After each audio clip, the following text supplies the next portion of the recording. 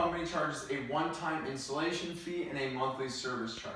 The total cost is modeled by the function y equals 100 plus 50x. Which statement represents the meaning of each part? Right? So our output here, that's the total cost of the cable. So I'm going to eliminate 3 and 4. Right? Y is the total cost, and x is the months. So the question is, which one is the installation fee and which one is the charge per month? Well, the one with the variable, right, the 50x, that's the cost per month. Right? Anytime there's a variable, that's the cost per month.